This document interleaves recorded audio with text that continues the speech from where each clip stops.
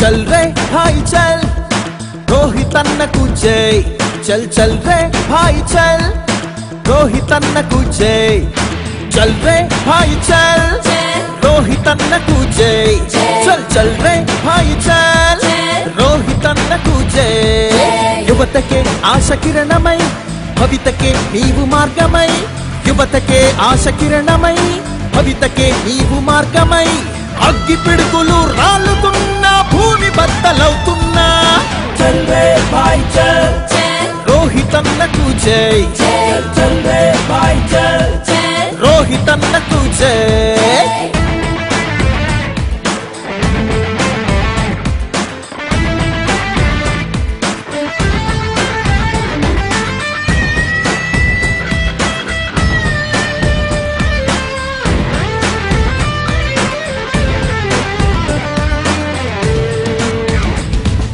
సాహసాల బాటలో నడిచే రగిలే యువత మండే అగ్ని జ్వాలలై జనం కొరకు పోరాడిన ఘనత సాహసాల బాటలో నడిచే రగిలే యువత మండే అగ్ని జ్వాలలై జనం కొరకు పోరాడిన ఘనత ఊపిరే ఆవిరవుతున్నా మా తలలే తెగి పడుతున్నా మా ఊపిరే ఆవిరవుతున్నా మా తలలే తెగి పడుతున్నా ఆ భవితకే నీవు భరోసంటూ బరిలో విజయం మనదేనంటూ చల్ రే భాయ్ చల్ రోహిత్ అన్నకు జై చల్ చల్ రే భాయ్ చల్ రోహిత్ అన్నకు జై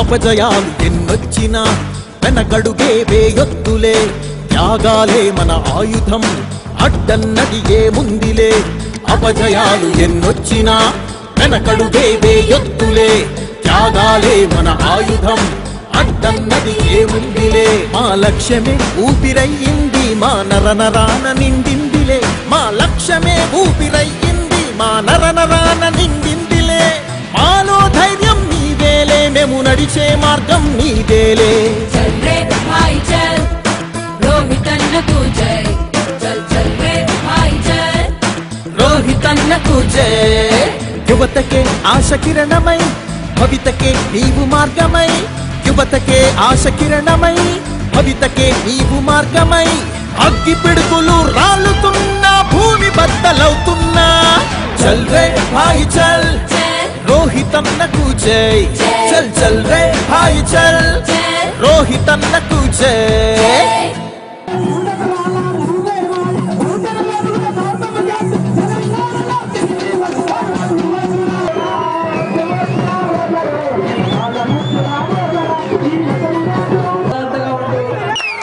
ఇంత పెద్ద ఎత్తున మండలం నలుమూలల నుంచి తరలి వచ్చిన ప్రతి ఒక్కరికి మరి ఇంత ఏర్పాట్లు చేసిన ప్రతి ఒక్కరికి కూడా ధన్యవాదాలు తెలియజేస్తా ఉన్నాను. మరి ఈరోజు మనం చూసుకున్నట్టయితే మన తాండూరు నియోజకవర్గం రాష్ట్రంలోనే అత్యంత వెనుకబడిన ప్రాంతంగా ఈరోజు మన తాండూరు నియోజకవర్గం ఉంది. మరి తాండూరు నియోజకవర్గంలో బషీరాబాద్ మండలం గురించి మాట్లాడుకున్నట్టయితే అంతకంటే అద్భుతమైన స్థితిలో ఈరోజు మన బషీరాబాద్ ప్రాంతం ఉంది. అది చెప్పుకోనికే నాకు చాలా బాధ అవుతుంది. ఈరోజు మన రాష్ట్రంలో ఈరోజు ఏ ప్రాంతంలో చూసినా కానీ ఎంతో కొంత అభివృద్ధి జరిగింది. కానీ మన తాండూరు నియోజకవర్గానికి వస్తే రోజు రోజుకి రెట్టి ఆ మోసగాడే మన తాండూరు నియోజకవర్గం మాయ మాటలు చెప్పి మోసపూరిత మాటలు చెప్పి అబద్ధాలు చెప్తున్నా గానీ మనం ఆయన నమ్మి ప్రతిసారి ఓట్లేపిస్తుంటే 25 ఏళ్ల నుంచి ఒక్కసారి కూడా అసెంబ్లీలో తాండూరి గురించి మాట్లాడలేని షాటగానోడు ఈ మహేందర్ రెడ్డి. ఇప్పటికైనా మించిపోయింది ఏం లేదు. ఇప్పటికి కూడా మనకు భవిష్యత్తు బాగుండాలంటే మనం ఏం చేయాలో ఆలోచించాలి. ఈరోజు మనం చూసినట్టయితే ఇక్కడ తాండూరులో ఇక్కడ వేదిక పైన ఉన్న ప్రతి ఒక్క సీనియర్ కాంగ్రెస్ నాయకులము ప్రతి ఒక్కరం కూడా తాండూరు గడ్డ మీద పుట్టిన వాళ్ళం, తాండూరు బిడ్డలం. రేపు సస్తే మా పొందలు పెట్టేది తాండూరులో, ముఖ్యంగా నాదైతే బషీరాబాద్ ఇందర్చేడ్ల. కానీ మన మహేందర్ రెడ్డి ఎక్కడాడు మీకు తెలుసా? షాబాద్. మన తాండూరుకి ఎటువంటి సంబంధం లేదు. అందుకే ఆయన తెలుసు ఏదో ఒక రోజు నేను మళ్ళీ నా ఊరికి పోవాలని చెప్పి. అందుకే మన తాండూరు నియోజకవర్గంలో సెంటు భూమి కూడా ఉండలేదు.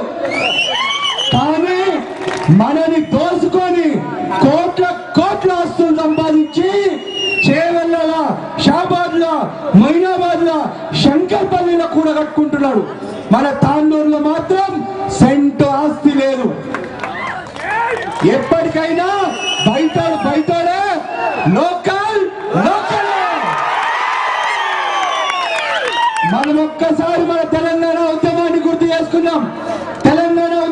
తెలంగాణ ప్రాంత భాషలను పట్టించుకుంటలేరు అని చెప్పి తెలంగాణలో ఉన్న ప్రతి పెద్ద నుంచి చిన్నదాకా, అమ్మ నుంచి చెల్లెదాకా ప్రతి యువకులు ప్రతి ఒక్కరం ఒక తాటిపైకి వచ్చి కంకణం బిగించి తెలంగాణ ఉద్యమం చేసినాం. తెలంగాణ ఉద్యమం చేసి ఆందోళన తరిమి కొట్టి తెలంగాణ సాధించుకున్నాం. మరి తెలంగాణ సాధించుకుంటే ఏమైతుంది అనుకున్నాం? తెలంగాణ బంగారు తెలంగాణ అవుతుంది అనుకున్నాం. ప్రతి గ్రామం అభివృద్ధి చెందుతుంది అనుకున్నాం. ప్రతి ఇంట్లో సుఖ సంతోషాలు ఉంటాయి అనుకున్నాం. అవునా? కానీ జరుగుతుంది ఏంది? టిఆర్ఎస్ వాళ్ళు, కేసీఆర్, కేటీఆర్, హరీష్ రావు, కవిత వీళ్ళందరూ కూడా వాళ్ళ అభివృద్ధి చెందుతున్నారు. కానీ తెలంగాణలో ఉన్న ఏ ప్రాంతంలో కూడా అభివృద్ధి చేస్తలేరు. వాళ్ళు మాత్రం రోజు ఈ రేంజ్లో అభివృద్ధి చెందుతున్నారు. కోట్లు దోచుకుంటున్నారు. దోచుకోవడమే కాకుండా మనల్ని మోసం చేస్తున్నారు. ఈ రోజు మనం 25 ఏళ్ల నుంచి మోసం చేస్తుండో ఈ మహేందర్ రెడ్డి, మన పైసలు దోచుకుంటుండో ఈ మహేందర్ రెడ్డి. తాండూరు నియోజకవర్గంలో మనం చూసుకున్నట్టయితే తాండూరు నియోజకవర్గంలో మనకున్నన్ని పరిశ్రమలు. అంతేకాదు ఈ రోజు ఢిల్లీని మించిన కాలుష్యం మన తాండూరులో ఉందంటే మనకి ఎంత సిగ్గుచేటు అని చెప్పి కూడా నేను మీకు తెలియజేస్తా ఉన్నాను. అంతేకాదు ఈ రోజు మనకి ఎన్నో సమస్యలు ఉన్నాయి. మనకు ఉద్యోగాలు లేవు. ముఖ్యంగా మన తాండూరు నియోజకవర్గంలో ముఖ్యంగా ఉన్న సమస్యలు నిరుద్యోగత. మరి ఇంతమంది యువత ఉంది, ఇన్ని పరిశ్రమలు ఉన్నాయి, ఉద్యోగాలు ఎందుకు వస్తలేవు అంటే ఇక్కడ ఒక ఐటీఐ కాలేజ్ కూడా లేదు. ఆయన పిఆర్ఆర్ఎం ఇంజనీరింగ్ కాలేజ్ పెట్టిండు. కానీ అది ఎడబెట్టిండు, షాబాజ్ లో పెట్టుకున్నాడు. రెండోసారి ఎమ్మెల్యే అయ్యిండు. రెండోసారి ఎమ్మెల్యేగా గెలిపించినప్పుడు మహేందర్ రెడ్డి ఇంజనీరింగ్ కాలేజ్ పెట్టిండు. అది ఎక్కడ పెట్టిండు? చేవెళ్ళాలో పెట్టిండు. మరి మొన్న అయితే గెలిపించి మంత్రిని చేసినాం. మంత్రి కాగానే మెడికల్ కాలేజ్ పెట్టిండు. అది ఎక్కడ పెట్టిండు? చేవెళ్ళాలో పెట్టిండు. అంటే ఓట్లు ఇక్కడి నుంచి కావాలి, గెలిచేది ఇక్కడి నుంచి. కానీ విద్యా సంస్థలు ఎక్కడ పెడుతున్నాడు? తన సొంత ఊర్లో పెడుతున్నాడు. అందుకే నేను అంటుంది ఏంటంటే, ఎప్పటికైనా మహేందర్ రెడ్డి మన మీద చూపిస్తున్నది సవితి తల్లి ప్రేమనే. బయటాడే, అవునా లేదు? అంతేకాదు, ఈ రోజు మాకు మన గౌరవ ముఖ్యమంత్రి గారు ఏమన్నారు? టిఆర్ఎస్ పార్టీ గెలిస్తే దళితుల్ని ముఖ్యమంత్రి చేస్తా అన్నాడు. అవునా? చేసిండా? అంతేకాదు 12% రిజర్వేషన్ ఇస్తా అన్నాడు. ఇచ్చిందా? అంతేకాదు, ఈ రోజు మనకు నీళ్లు ఇస్తా అన్నాడు. మిషన్ భగీరథ పేరుతోని ఇంటింటికి నల్లా ఇచ్చి నీళ్లు తాపుతా అన్నాడు. తాపుతున్నాడా అన్నాడు. అవునా? కానీ ఏ ముఖంతో వస్తున్నాడు? సిగ్గులేనాడు ఆ మహేందర్ రెడ్డి మన ముందుకి. ఇక్కడ ఉన్న మహిళలందరూ కూడా, తెలంగాణలో ఉన్న మహిళలు ఈ రోజు తెలంగాణ సాధించుకున్నాక కూడా ఒంటింట్లో కట్టెల పొయ్యిల మీద వంట చేస్తున్నారు. కట్టెల పొయ్యి మీద వంట చేస్తూ ఉప్పు ఉప్పు ఉప్పు అని అనుకుంటూ కంట నీళ్లు తెచ్చుకుంటూ ఊపిరి తిత్తులు పోయేదాకా ఊదుతా కూర్చుంటారు. అవునా? మరి ఇందుకోసం మనం సాధించాం తెలంగాణ. ప్రతి ఒక్క కుటుంబానికి 6 సిలిండర్లు, ఎంత? 6 సిలిండర్లు ఉచితంగా ఇస్తుంది కాంగ్రెస్ పార్టీ. మరి దాంతో పాటు పార్టీ అధికారంలోకి వచ్చినాక 6 కిలోలు కాదు, 7 కిలోలు, ఎంత? 7 కిలోల సన్న బియ్యం ఉచితంగా ఇస్తుంది కాంగ్రెస్ పార్టీ. అంతేకాదు, ఈ రోజు మనకు పాత కాంగ్రెస్ పాలనను గుర్తు చేసుకున్నట్టయితే ఆ రోజులలో మనకు 9 రకాల నిత్యావసర వస్తువులు ఇచ్చేది. అవునా? ఏమేమి ఇస్తుండే? కందిపప్పు ఇస్తుండే. ఇన్ని ఇచ్చిన వాళ్ళు మరి టిఆర్ఎస్ వాళ్ళు ఇస్తున్నారు. ఎందుకు ఇస్తున్నారు? ఎందుకంటే అవన్నీ వాళ్ళ తొప్పిదిని దుండపోతుగా పలుస్తున్నారు. మనకు ఉన్నారు వాళ్ళ టిఆర్ఎస్ వాళ్ళు వీడియోలు తీస్తున్నారు. వీడియోలు తీసుకుంటా వాళ్ళ టిఆర్ఎస్ వాళ్ళు వాళ్ళ టీవీలలో చూసుకుంటే వాళ్ళకి అర్థం కాకొచ్చింది, అరే ఏమైతుంది బషీరాబాద్ లో, ఈ ప్రపంచం ఏంది అని చెప్పి అలా లాగు నడుస్తున్నాడు. రేపు మళ్ళీ వస్తాడు మీ దగ్గరికి. ఇంతుంటాడా? ఇంతుంటాడా? రేపు వస్తాడు మళ్ళా. మీ ఊరికి వచ్చినా ఇంతకుముందు? వచ్చినప్పుడు ఎట్లా వస్తాడు? బుయ్ బుయ్ బుయ్ అని వస్తాడు. అవునా? అసలు ఏడుకెళ్ళి వస్తాడో ఏడుకెళ్ళి పోతాడో తెలియదు. అసలు ఎప్పుడైనా ముఖమన్నా మీ చక్కగా చూసినా? మీతో ఎప్పుడైనా ఇట్లా మాట్లాడిండా? అయినా 25 ఏళ్ళ నుంచి కనిపిస్తున్నాం. అవునా? అరే ఎంత మాయకులం మనం. ఇప్పుడు మీకు ఎట్లా చేద్దాం? రేపు వస్తాడు. ఇప్పుడు కొత్త మహాన్ తయారు చేస్తున్నాడు. కొత్త మోసం తయారు చేసిండు ఈసారి మన ముడెం ఖాన్. ఏమని తెలుసా? ప్రొసీడింగ్ కాపీ అంట. అదేంటో ప్రొసీడింగ్ కాపీ అని చెప్పేసి ప్రతి కుల సంఘాల దగ్గర తిరుగుతున్నాడు, ప్రతి యువజన సంఘాల దగ్గర తిరుగుతున్నాడు. తిరిగి పోయినసారి ఇట్లా చెప్పిండు కదా, వచ్చి ఏం చెప్పిండు పోయినసారి? ఒట్లేసిండు. ఈసారి నన్ను గెలిపిస్తే ఈ కుల సంఘానికి ఇది చేస్తా, ఆ కుల సంఘానికి అది చేస్తా అని చెప్పి ఒట్లేసిండు కొంతమంది నాయకులు. అవునా? బషీరాబాద్ మండలంలోని పలు తాండా గ్రామస్తులు శనివారం ఆపద్ధర్మ మంత్రి మహేందర్ రెడ్డి సమక్షంలో టీఆర్ఎస్ పార్టీలో చేరారు.